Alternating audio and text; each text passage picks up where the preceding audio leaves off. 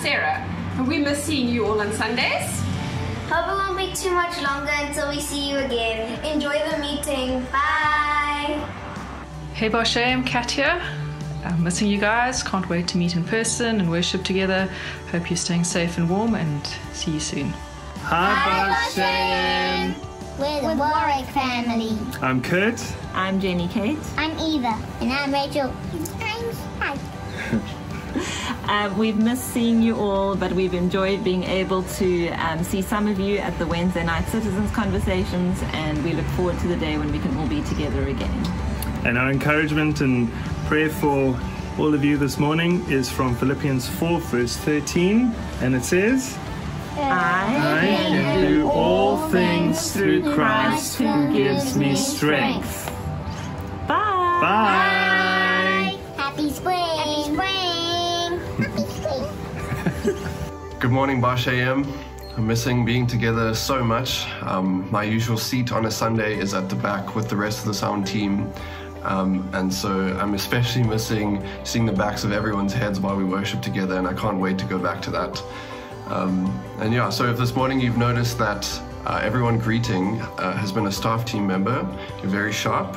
And so this is a fresh reminder to please send through your greeting videos. It's such a great way to keep in touch, and such a great reminder that we are part of a greater community, and this isn't just some online video that we're watching. So yeah, please WhatsApp through those videos. We'd love to hear from you.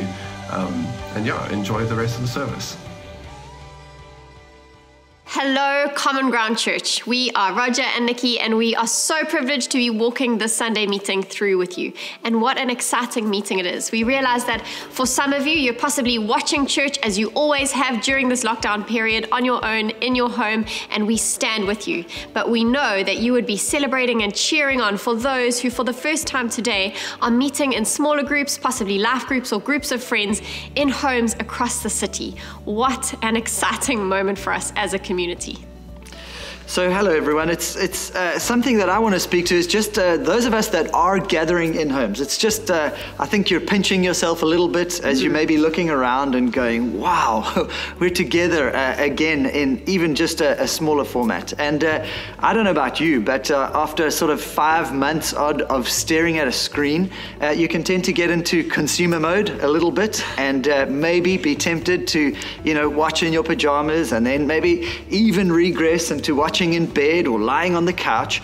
And maybe this moment to just gather is an opportunity for us to reboot and remind ourselves of the privilege of gathering on the Lord's Day to be community and to be church. And so I just want to suggest a few things as we move into that. The one is that we're going to have a short time of worship, and my suggestion is that we stand together. If you're in a group of people, stand together, just set the tone. It's such a great way of just telling each other that you're intentional about giving God some glory and worship in this time. And so stand together. The other one is that we're going to have an opportunity to pray. And there, I will give you a little bit of a prompt, but maybe even now you want to nominate your life group leader or a leader kind of person in the group who, when I start praying, there'll be a countdown timer. You turn the volume down and you're going to get to pray in your home as an opportunity just to personalize this worship experience. We're also suggesting that you, as a community and as a group, just lean into the meeting. If you need to stomp your feet or nudge your buddy or do whatever you need to do to engage with the message, just in a way that says, hey, we're really getting this. We're taking it in. We're celebrating the fact that we're hearing God's word preached. We want to reboot ourselves. I don't know about you, but we can be tempted to treat the moment of watching church a bit like maybe a rugby test match, and maybe you missed the haka or you missed the anthems, and we just don't want to be those kind of people. We want to have a strong start and really maximize the couple of minutes that we are together, and really be ready to enjoy all of what it means to worship. And so I'm going to lead us into worship and just remind us of this amazing truth that when Jesus was on the cross and he was bringing salvation for all men, it says the temple curtain was torn in two. That's a significant thing. As we're going into worship together or alone in our homes, we need to remind ourselves that the very presence of God has been made available to us. As we sing, we don't just sing with another person, we sing with the very presence of God with us. What an amazing privilege. So as we sing, I'm going to pray a prayer. This is your opportunity to turn the volume down, and I'm going to invite the presence of God, that we'd be aware of his grace, his mercy, his kindness that he offered to us as he died on the cross for us, bringing salvation to all of us. Let's pray. Father, as we come to you today, we come to celebrate the fact that you did everything you could to bring us to you. And that was more than enough, that we wouldn't just be in your presence, but that we'd be made children of yours. This amazing day, we pray that you would cause us to see you for who you are, to worship you for the God that you are. We pray that as we, in our various spaces, whether alone or together, the greatest awareness we would have would be of your presence and your power, of your goodness and of your mercy. We pray this all in your name, Jesus. Amen. Let's sing together.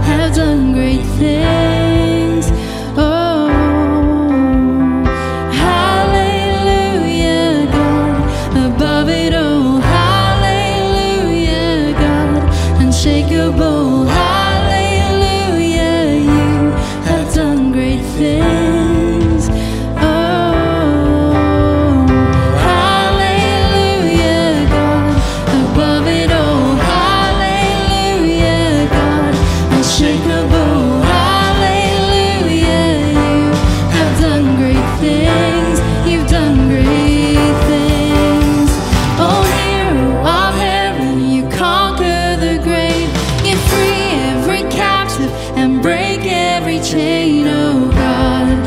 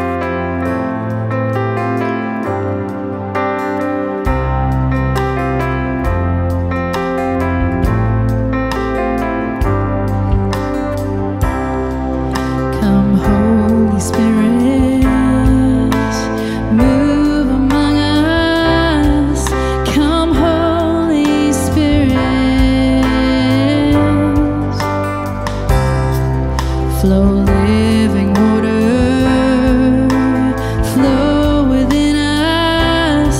Oh, flow living water.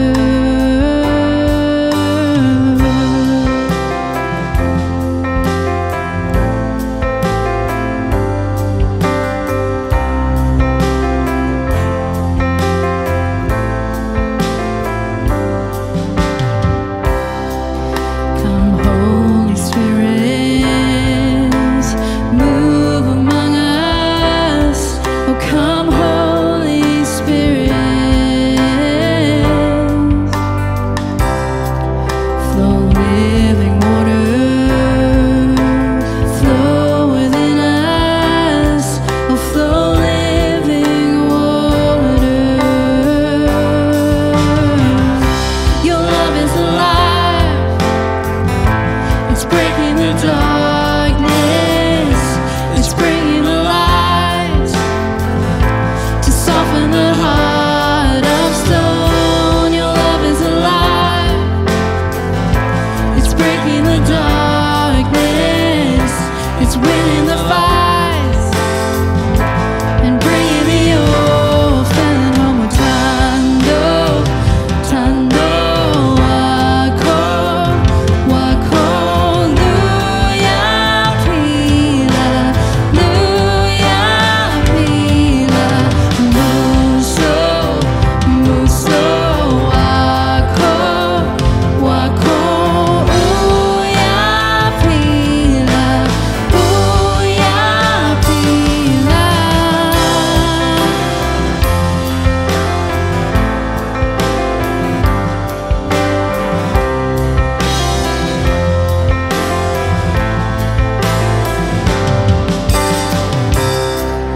Come, Holy Spirit, move among us. Oh, come, Holy Spirit. Flow living water, flow within us. Flow living water. Your love is alive. It's breaking the darkness. It's bringing the light to soften the heart of stone. Your love is alive. It's breaking the darkness. It's winning the fight and bringing the orphan home. Tando, tando, wako, wako, luya pila, muso, muso, wako, wako, uya pila, tando, tando, wako, wako, luya pila, muso, muso, wako, wako, uya pila,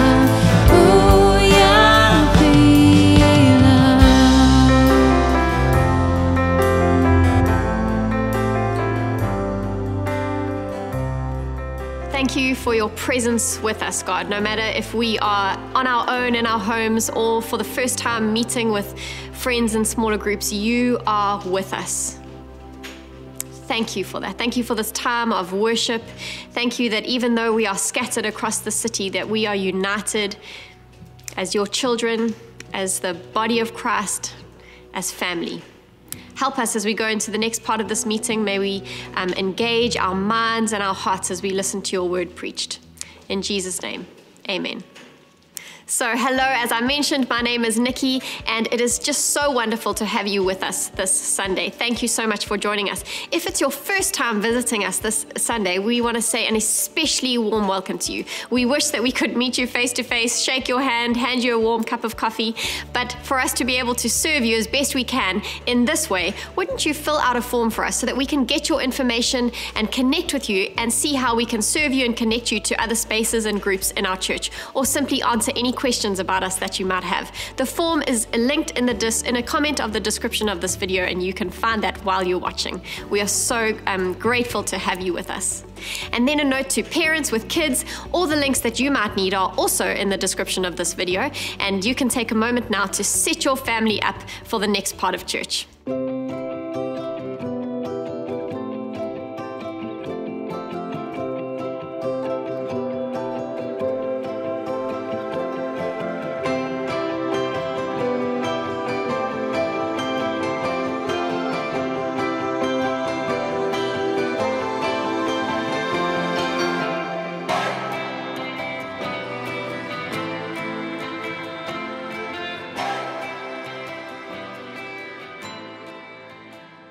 One of the really high privileges of following Jesus in a local church community is that we don't just get to give of time, talents, but also of our treasures. And a beautiful passage of scripture in 2 Corinthians chapter 9, verse 11, it says this: "You'll be enriched in every way, to be generous in every way, which through us will produce thanksgiving to God." It's a high privilege that God provides that we might also be generous. And I'm speaking to those of us who consider ourselves members or part of the family in Common Ground Church in the various congregations. And it's an opportunity to give. The giving details are below the screen. And we really do want to thank you, honor you, and just celebrate the amazing ongoing generosity of our community. So much of what we're able to do is because of the generosity of people like you and us who get to give in and through this community. We are really looking forward to be hearing from Louise today, who's going to be speaking to us on citizens in a hurried world, one of my favorite topics, and something that we so desperately need to hear as a culture today. So we're going to invite Lou to stand with us. Welcome, Lou. So good to have you with us. Nice to see you. And before Lou preaches, we are just going to take a moment to pray. Thanks. Let's pray. Lord, as we move towards listening to this word spoken from your scripture, we don't just pray for Louise, we pray that we would be able to have ears to hear what you have to say. God, that as she speaks out of scripture, you by your Spirit would speak to us and speak in powerful and beautiful ways as she speaks. Bless her words and bless our ears as we move into this moment of hearing your word spoken. Amen. Amen. Amen. Thanks, guys. Awesome. Enjoy. Enjoy. Thank you.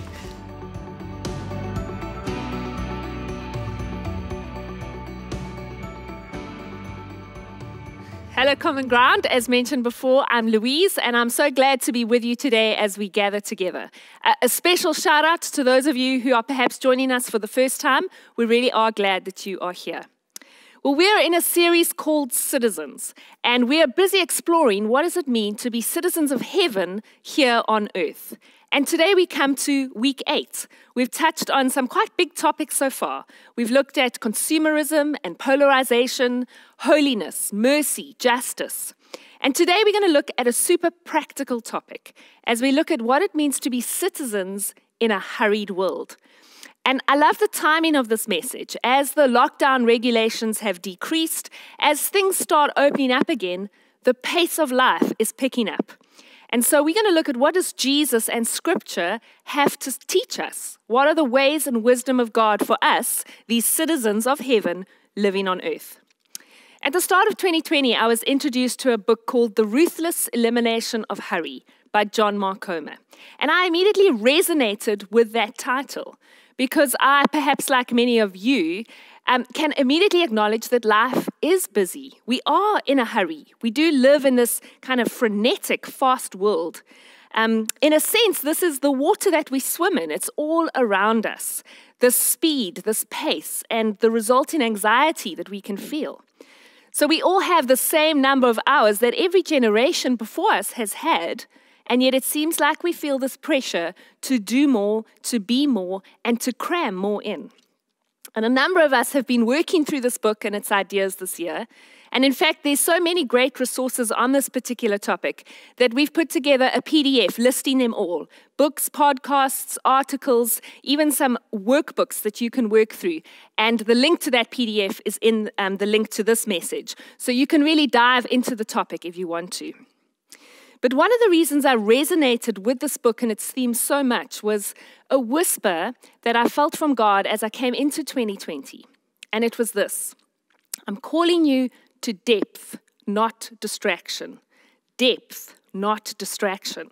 And in that whisper, I sense something of God's agenda for me and my life, and I think it's something of God's agenda for all of us. So let me take a moment to frame our current space in history, because life hasn't always been this fast and this frantic. And I'm going to just touch on 3 shifts that have happened. So for centuries, time has been natural, where the sun set the rhythms of work and activity and rest. So think of day and night, think of the seasons. But then in 1370, the first public clock was built in Germany, of course. And this marked a shift in our consciousness. It marked a shift in our relationship to time, because the clock introduced the start of artificial time, where nature wasn't setting the rhythm and the pace, but a machine was. Enter electricity. In 1879, the light bulb was introduced. And one of the things this allowed us to do was to stay up beyond sunset. So before this, the average person slept 11 hours a night. Now, the average is 7.5 hours. So that's 3.5 hours less every night, which means over the year, we sleep on average about 1,280 hours less. No wonder so many of us feel tired and exhausted and depleted. And then the third shift, let's jump to 2007, the year that the iPhone was released, because this fundamentally shifted the way that we do life. And there have been some fascinating studies that have looked at what the digital age has done to our brains and our concentration and our attention spans. Our capacity for concentration, our capacity for contemplation has been diminished. And the addictive nature of the phone, that compulsion to quickly right now open that email, listen to the voice note, check that message, and quickly go onto Instagram or Facebook to see how many likes you've got. The digital age is designed for addiction and distraction, and it robs us of our time. A US journalist describes it like this: addiction is the relentless pull to a substance or an activity that becomes so compulsive that it ultimately interferes with everyday life. And all of us can relate to that intrusive nature of our devices, which pulls our attention away from the people around us. It pulls our attention away from the moment we're in. It distracts us, and it gobbles up our time. Theologian Ronald Rolheiser describes it like this: we live in a climate within which it is difficult not just to think about God or to pray, but simply to have any interior depth whatsoever. We are distracting ourselves into spiritual oblivion. Pathological busyness, distraction, and restlessness are major blocks today within our spiritual lives. And so this climate can cause us to behave and act just like the people around us. And we become less and less like these capital C citizens and more just like everybody else. And so the key question to ask ourselves today is the pace I am running at causing me to be more or less like Jesus? Because both sin and busyness have the same effect. They cut off our connection to each other, our connection to God, and our connection to ourselves and our own souls. Whenever I read the Gospels, I'm really struck by the way that Jesus went about his day and his life. Have you noticed that Jesus never seemed to be in a rush? His life is full. There are many demands on his time, but he goes about it in an unhurried way. And so although he has a lot to do, it seems like he doesn't have too much to do. And he will stop to talk to people, to pray with them. He's open to interruptions. He regularly sneaks off to rest and pray. And in fact, a number of times when the disciples are looking for him, they find him sleeping. We need to learn from Jesus. Back in week 3, Lauren reminded us that as citizens of heaven, we don't reflect the culture, but we reflect our King. So there should be some distinction in how we live and how we spend our time compared to the people around us. If we desire the life of Jesus, we need to adopt the lifestyle of Jesus. So today, we're going to look at a period of approximately 24 hours in the life of Jesus. We're going to look at him in action, and we're going to see how did he cope with this full and busy day that he had. We're going back to a passage that we actually preached on earlier this year during the first part of our Mark series.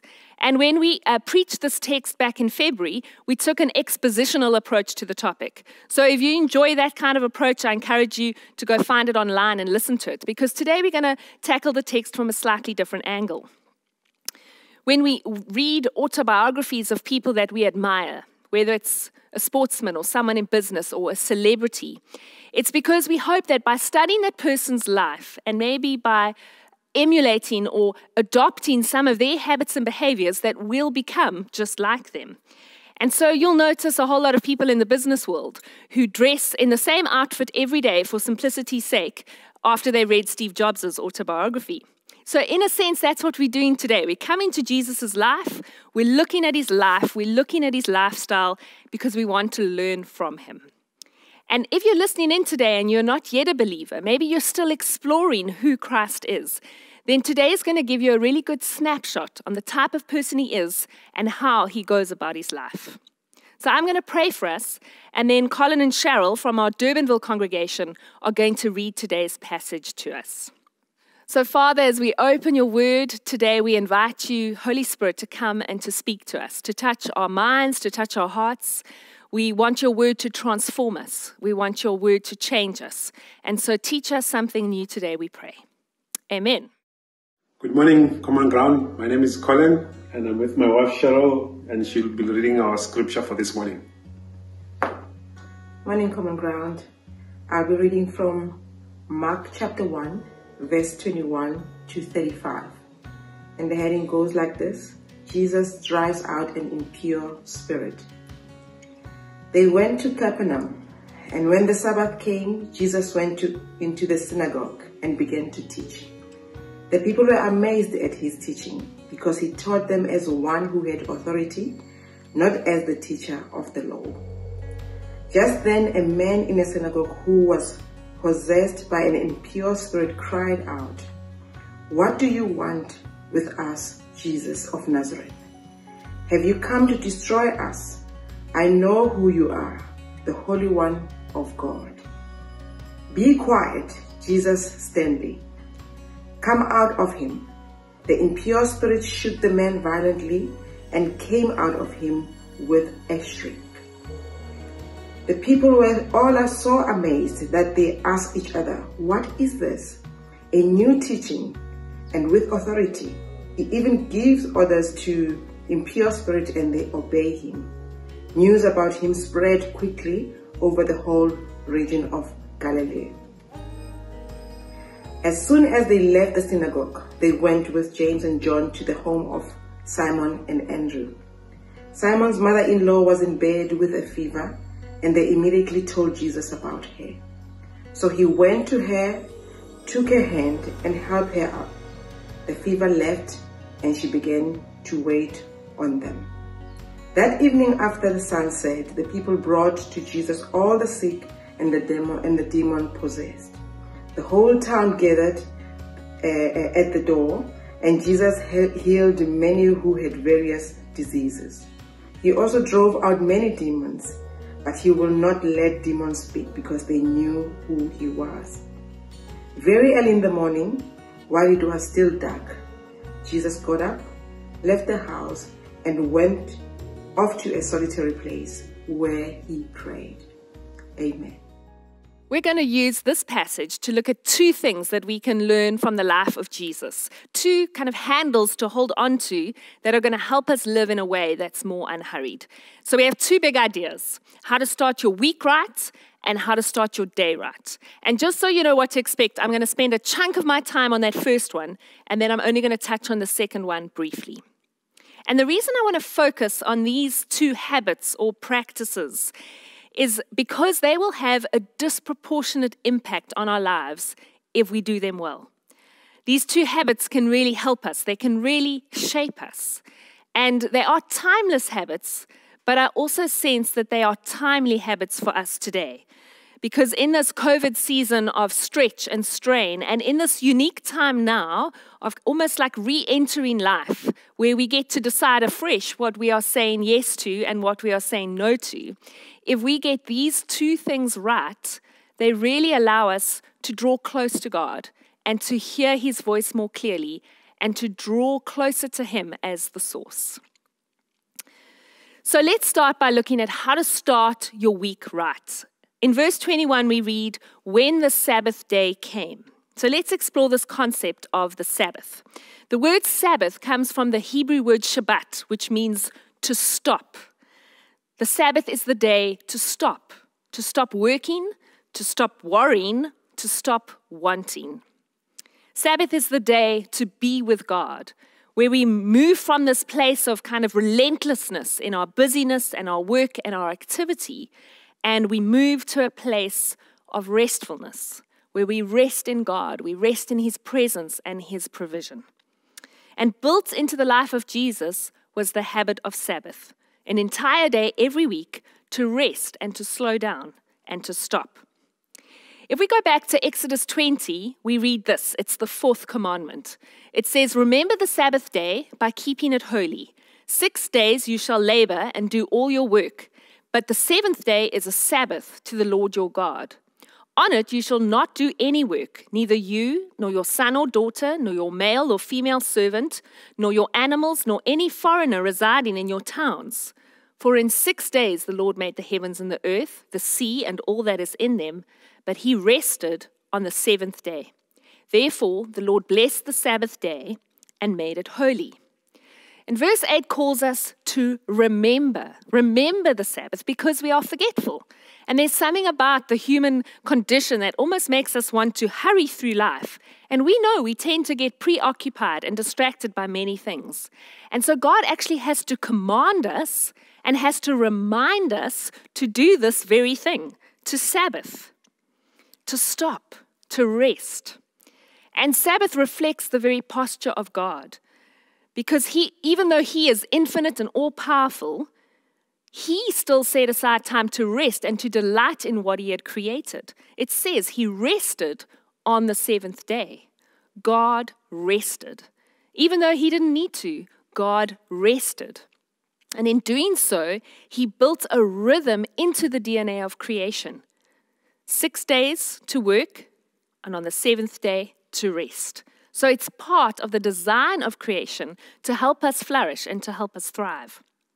So this word Shabbat, it means to stop and to cease, but it also means to celebrate, to delight in God, to delight in his creation, to delight in our lives in his world.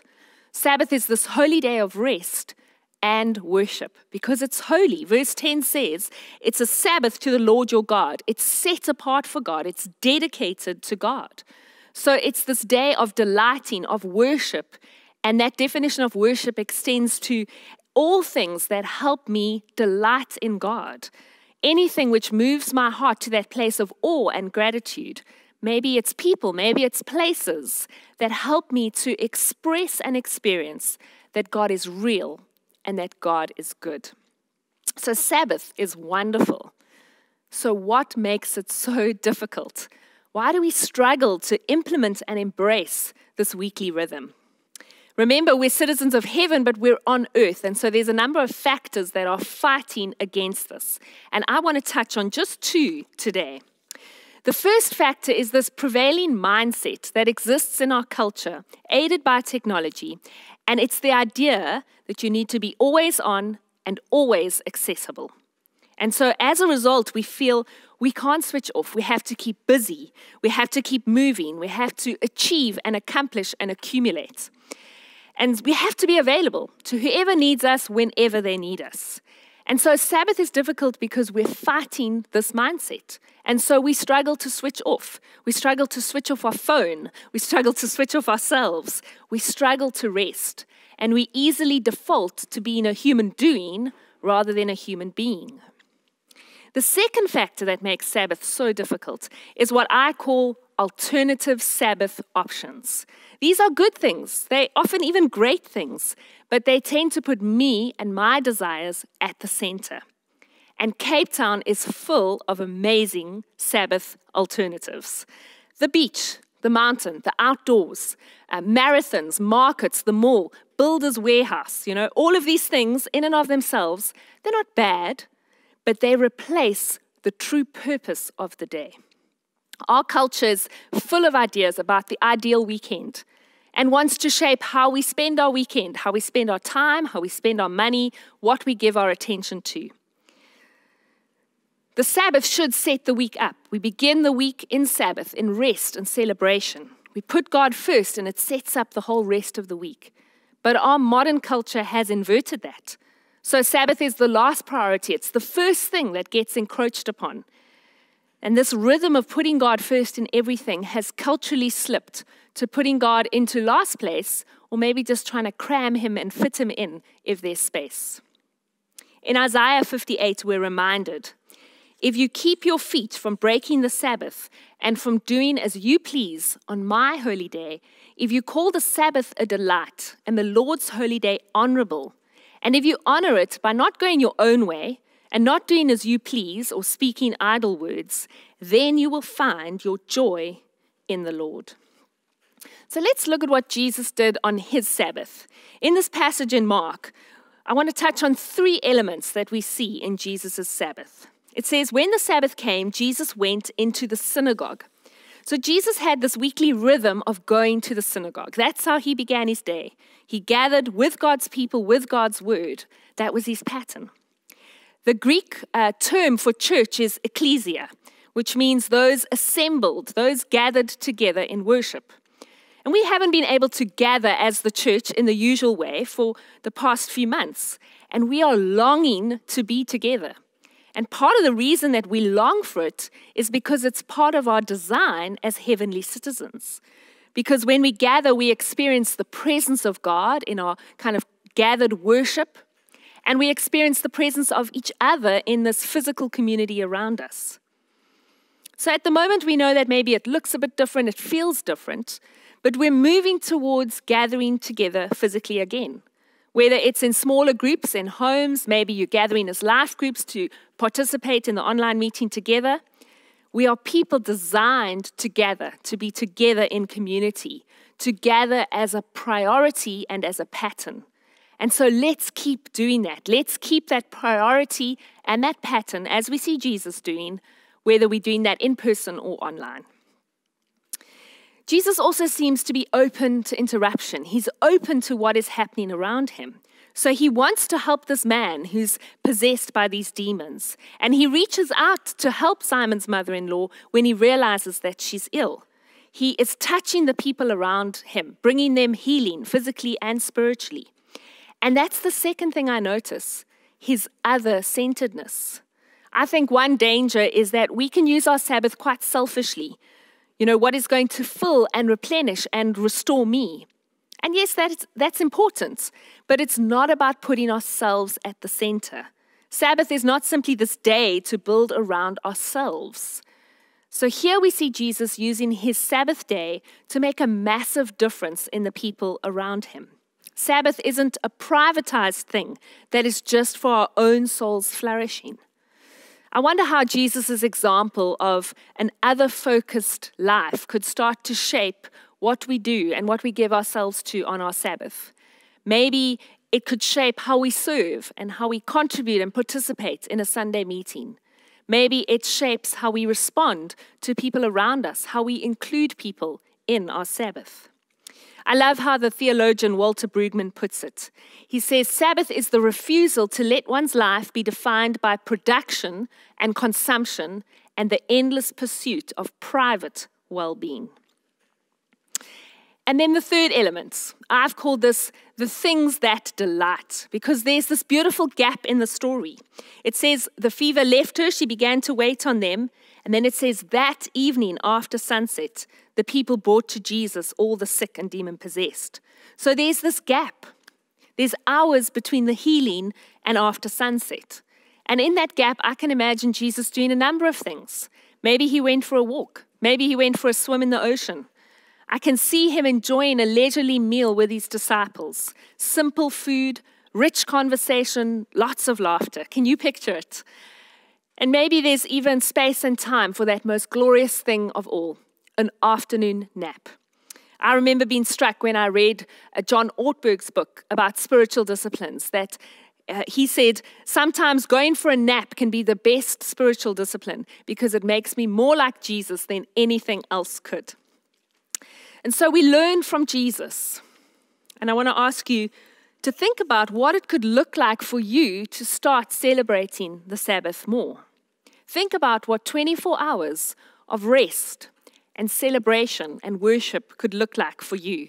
What does a day of relaxing into God's goodness look like? Would it include a long leisurely meal with friends or with family?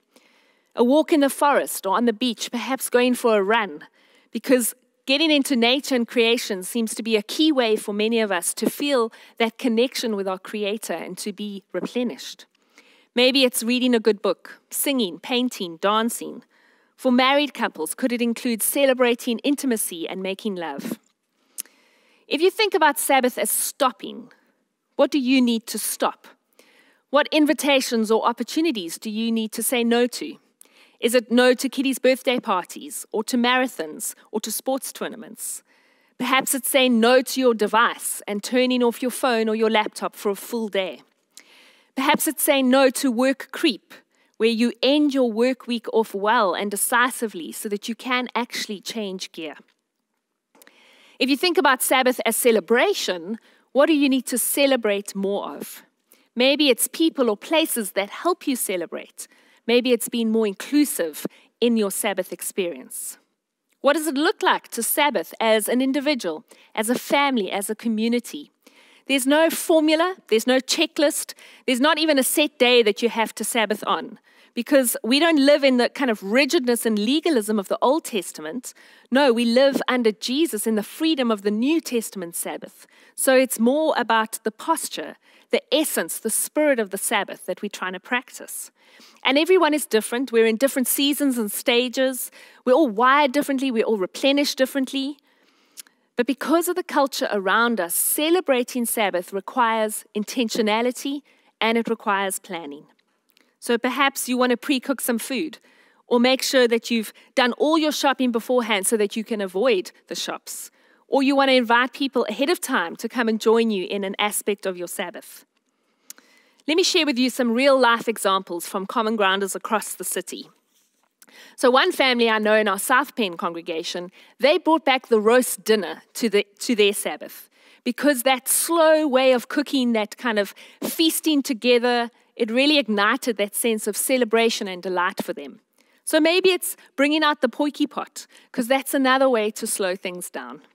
Another family I know went the complete opposite. They have eggs for supper because it's the simplest, quickest meal that they can make.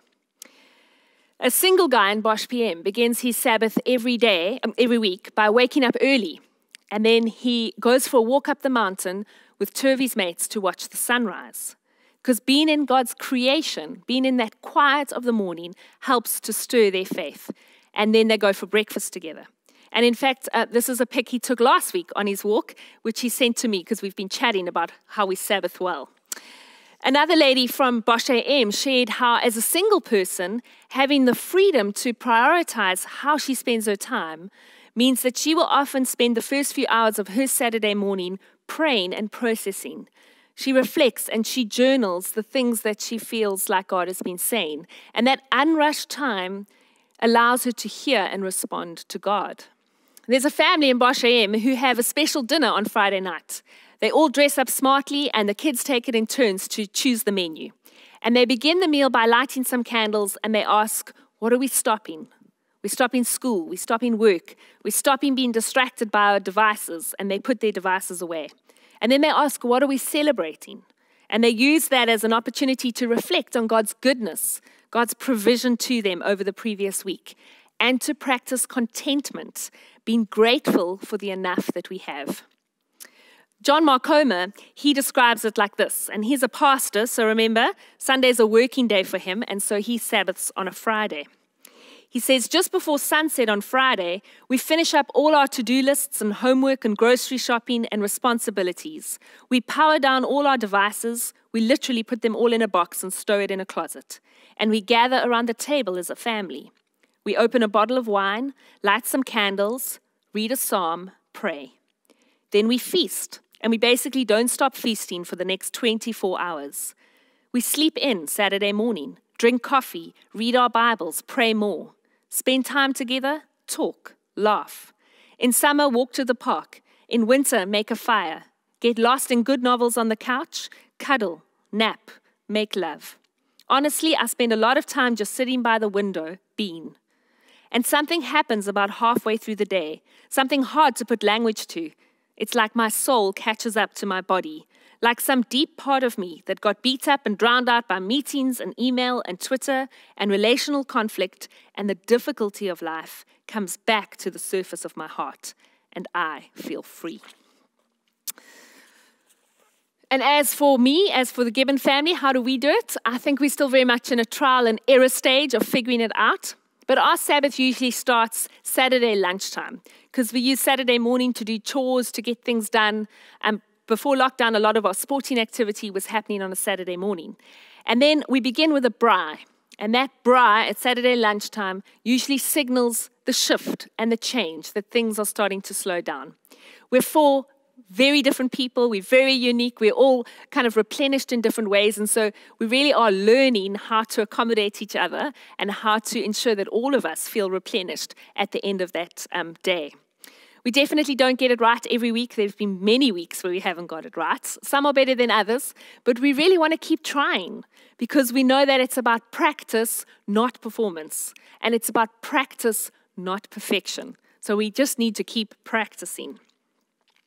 And before I end this point, I want to speak quickly to those of you who perhaps you're nodding along, as I'm speaking, and you're nodding along because you think, oh, these are great ideas.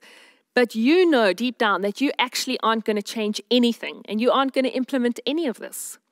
Or there's those of you who are thinking, oh, but Louise, you don't understand. You don't understand my situation. You don't understand the season I'm in. You don't understand the burden and the weight that I'm carrying. And I know that for many people, this season has added a whole lot of responsibilities and weight to our lives. But I want to remind all of us that the gospel message is an invitation to rest. Because at the core of the gospel is this idea that it doesn't depend on you, on what you have done or what you are going to do.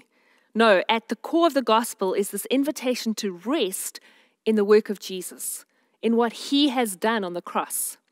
And so rest and Sabbath reminds us of that truth. It's not about us. We get to rest in Jesus. So rest is in our DNA. It's in our design as capital C citizens. And we get to practice our capital C citizenship by resting, by stopping. So maybe your take home today is to think about how do you create a day that cultivates rest, that cultivates celebration as an expression and a reminder of gospel truth. So let's move on, and as I mentioned, my next point will be much shorter. Let's look at how to start our day right. Verse 35, it says, very early in the morning, while it was still dark, Jesus got up, left the house, and went off to a solitary place where he prayed. Now remember what had happened the night before. The people had brought to Jesus all the sick, all the demon-possessed. The whole town had gathered at the door, and Jesus had healed many. I can imagine that going on for hours. So if there was ever a good excuse to sleep in, Jesus had it. But Jesus shows mind over mattress, and he points to another spiritual discipline, another habit, another practice. Here we see Jesus up early, out the door, into the quiet place. And this is something that we'll see time and time again. Jesus withdrawing from people to be with his Father, to pray and to hear from his Father. The quiet place was a priority for Jesus. And over again in the Gospels, we read things like, after leaving them, he went up on a mountainside to pray. Jesus often withdrew to lonely places and prayed. He says to his disciples, come with me by yourselves to a quiet place and get some rest. So as Jesus gets busier and more in demand, the more he withdraws and takes time to be quiet and to pray. And usually for us, it's the exact opposite. As life gets hectic, as the schedule gets fuller, as more and more people are demanding things from us, the quiet place is usually the first to go, not the first go-to. But Jesus chose again and again to give his first and best moments of the day to seeking his Father's face. Well, how does your day start? What do you give your first and best moments to? I think for many of us, the hurry of the day starts first thing. The alarm goes off, we're getting kids ready for school, we're preparing for work, answering urgent messages on our phone. Then we hit the traffic. The day begins in noise and bustle and go. Jesus did it differently. He went to the quiet place first. What happens in the quiet? We sit, we read the Bible, we pray, we think and reflect. We ask the Holy Spirit to speak and to work. We pay attention to God. We foster our connection with him, and we allow his voice to be loudest. And again, it's something to practice. We're not just going to drift into this discipline. Remember the stat. It takes 10,000 hours for someone to move to expert status in a skill. So that means if you practice something for an hour a day, it's going to take you about 27 years.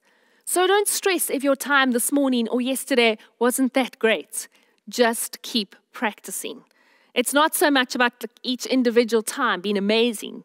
It's more that over the weeks, over the months, over the years, these are the rhythms, these are the habits that really shape and shift us in significant ways. How do you begin your day? What's the first thing that you go to? 75% of people sleep next to their phones, and 90% of us check our phones immediately upon waking. How's this for a quote from John Mark Comer? He says, do not let your phone set your equilibrium and your news feed set your view of the world. Let prayer set your emotional equilibrium and scripture set your view of the world. Begin your day in the spirit of God's presence and the truth of his scriptures. Again, this looks different to everyone. Everyone's in a different season, in a different situation. There's a couple in our inner city congregation who have young kids. So they set the alarm for 5:45 a.m. so that they can be up and awake before them. Now that's a sacrifice. It'd be easier to sleep in and to just wake up with the kids into the chaos of family life. But they intentionally want to start the day in a more unhurried way, in a quieter way, in prayer and in scripture. And the only way to do that is to be up before those kids. An older man I know parents his phone. So he puts his phone to bed before him and he makes it sleep in. And he also keeps it off and on the other side of the house, and he won't switch it on until he's had his time with God. Someone else I know ensures that her day begins with a cup of tea. And that tea is a prompt for quiet and for prayer, to think about the day, to pray through the day. And then she looks at the news headlines, not to be distracted, but in order to pray through what is happening in the world. And to the moms out there, I know you're listening to this and you're thinking, oh, this is impossible. So I was inspired the other day by the story of Susanna Wesley. She was born in the 1600s and she had 19 children, of whom John Wesley was the 15th, Charles Wesley the 18th, these kind of giants in the faith. And she had a difficult life. She wasn't wealthy. Her husband was twice imprisoned for fraud, and 9 of her children, including 2 sets of twins, died in infancy. So she has this busy life, raising 10 children, and yet she manages to keep her faith and to pray every day. So where was her place of prayer? There was nowhere that she could go to escape from this busy household.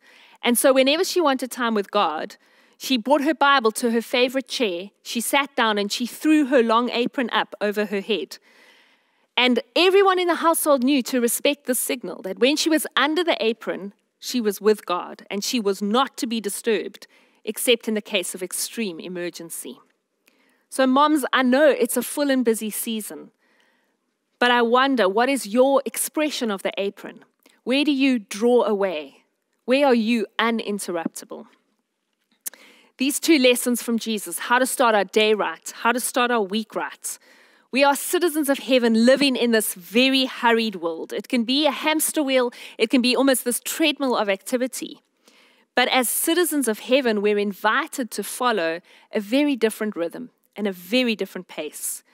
We're invited to this unhurried life where we get to slow down, we get to stop, we get to rest, we get to embrace that we are human, and so we are finite and limited. And we embrace those limits, so we don't have to do everything, we don't have to be everywhere, we don't have to be everyone to everyone. We're invited to live from this place of peace and contentment. And so I want to land by going back to the Gospels. In the Gospel of Matthew, Jesus is talking to his disciples, and he says this, "Come to me, all you who are weary and burdened, and I will give you rest. Take my yoke upon you and learn from me, for I am gentle and humble in heart, and you will find rest for your souls. For my yoke is easy and my burden is light." A yoke is this piece of equipment that brings 2 creatures into alignment. As they walk together, as they work together, the yoke enables them to walk at the same speed. And that's what Jesus is inviting us to hear. He's saying, come alongside me, align with me, and match your pace to mine. Learn from me, follow my pattern, follow my pace of life. Jesus isn't inviting us to an easy life. He's inviting us to this easy yoke, where as we match our pace with his, he can give us the resources that we need to carry the burdens and the weights and the responsibilities of our lives. If we want the life of Jesus, we have to embrace the lifestyle of Jesus.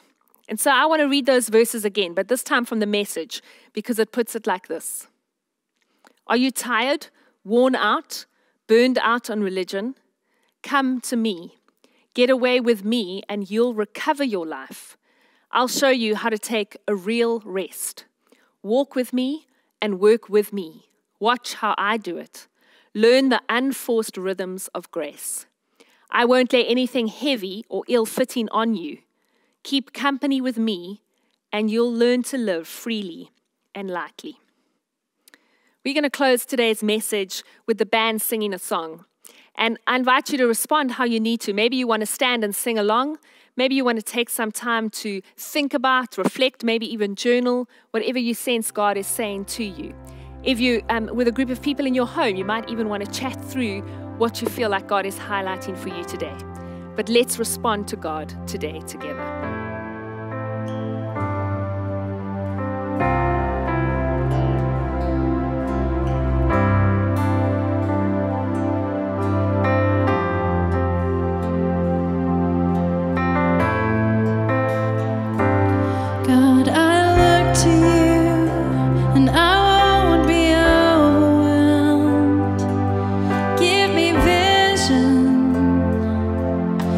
See things like you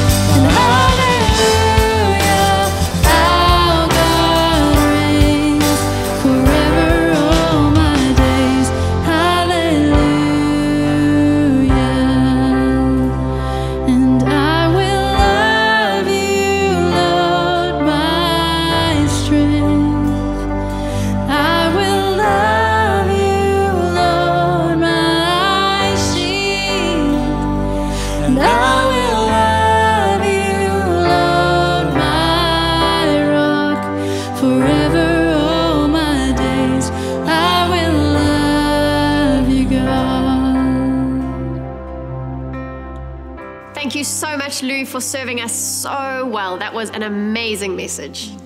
And we can't wait to have you with us next week. We've got Luke speaking on citizens in a world of endless opportunity. And my goodness, do we need to hear this one? And maybe you're just thinking of yourself needing to be there, but we never want to forget the people in our communities, in our lives, who we could invite to join us. Let's keep that invitational culture up. There's so many people who need to hear these messages. Yeah. Before we look at some next steps for today in our separate congregations, we want to invite you to download a gift from us to you. If you're new to the faith or simply want to just spark a new, fresh love for the Bible, we have the Ignite booklet, a 31-day journey into the Bible. You can download the PDF. The link is in the description of this video. We would love you to go and grab that. But thank you so much for joining us today. It's been so wonderful to have you, and we will see you next week. Have a wonderful Sunday.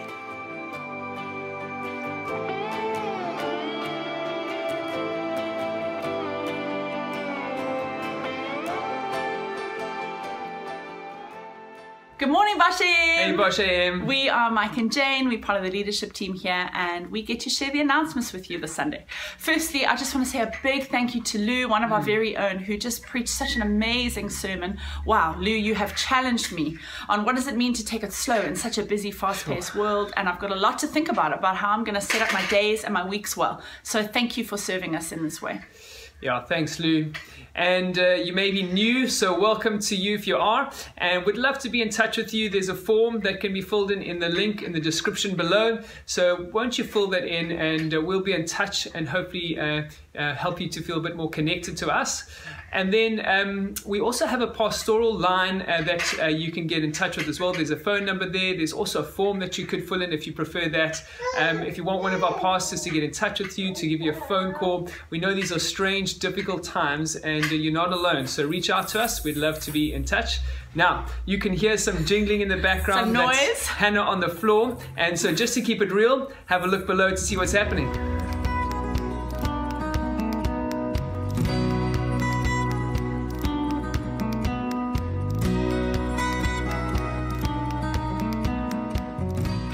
Great, so it might look all professional up here, but guys, let's keep That's it real. That's the reality. It's messy down below. So at least you get a little bit of an insight into what does it mean to actually shoot the announcements. So we get to do the announcements, and for this week we are going with the theme of hats. So we're going to wear a different hat for every announcement, starting with our cowboy hat. All right, there we go. Okay. So this hat represents a journey, and as a congregation, as a community, we've been on a journey around what does it mean to really prioritize prayer. Yeah. Prayer is so important to us, to God. It's something that Jesus modeled to us beautifully, and so we want to be a community that's digging into prayer. And so we've had weekly prayer meetings that we've been inviting you to. They've been happening twice a day because of lockdown and everything was a bit slower.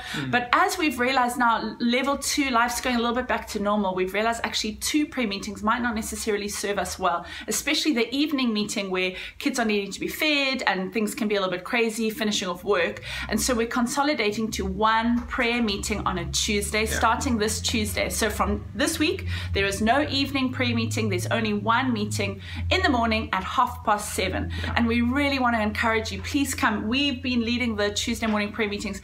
It is such an amazing, rich time of seeking God and asking Him just to be within us and to be serving the city and helping us to serve the city. So please won't you come and be part of those prayer meetings. And also to encourage you that if you can be there for 15 minutes or 20 minutes of that half an hour time, do that.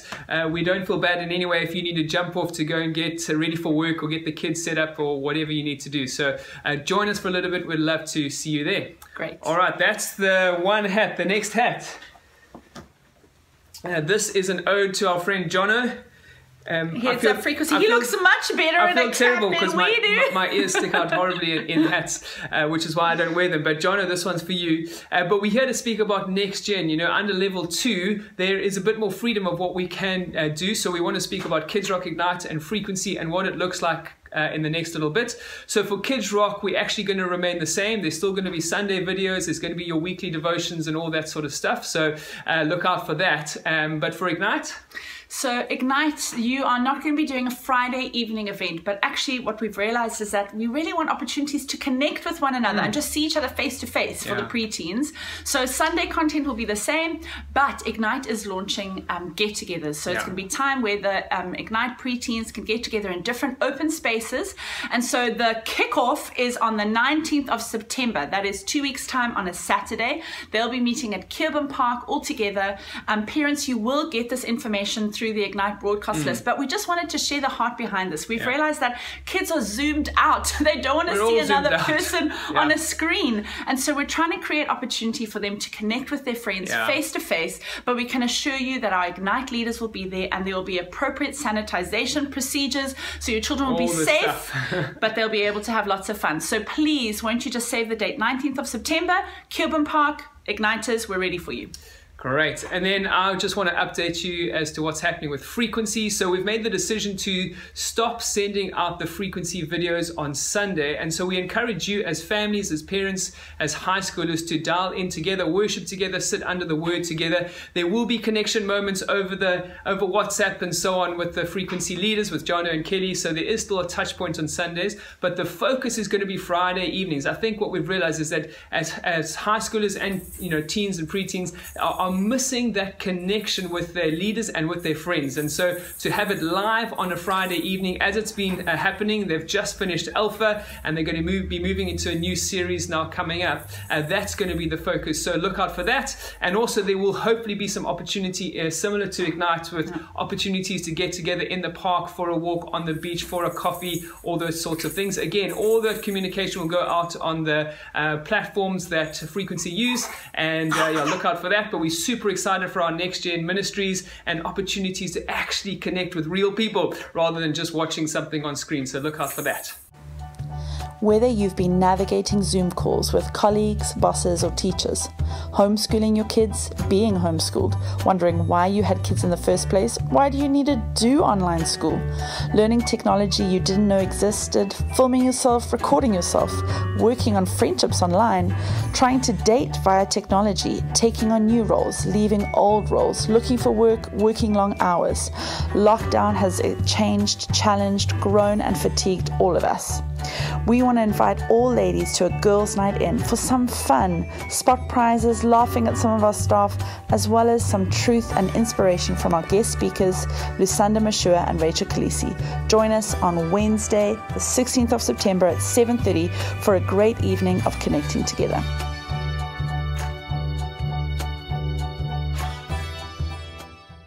Great. So as you can see, we're very excited for our ladies event. So that's happening on Wednesday, the 16th of September from 7:30 till 9 o'clock. There'll be Zoom details that are sent out to you. Two things to remind you of. Number one, please won't you bring along a sweet treat and something warm to drink, just so that you can feel like we're all a part of it, drinking and eating together. And then secondly, won't you wear something colorful? We just wanted to see pops of color on the screen, just to liven up our days, make it feel warm and colorful and bright. So a colorful scarf or some flowers in your hair, something to just bring along to that night. But I can't wait to see you there. That sounds beautiful. And that's it from us, Bosch AM. And so if you need any of these details, they will be in the mailer, so check that out. Otherwise, have a fantastic week. See you at the prayer meeting on Tuesday morning. Otherwise, God bless. Bye.